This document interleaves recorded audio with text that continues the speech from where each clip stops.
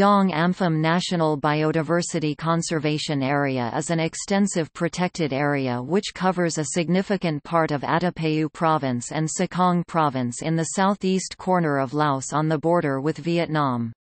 It covers the northeastern part of Attapeu Province and southeastern part of Sekong Province. The heavily forested area, covering about 200,000 hectares, forms one of the national biodiversity conservation areas of Laos, and was established on 29 October 1993. It contains some of the last intact areas of lowland and tropical forests remaining in mainland Southeast Asia.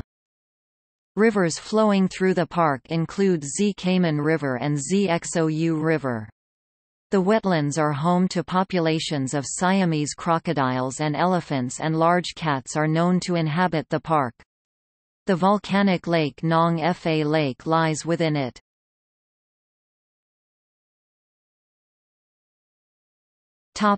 See also: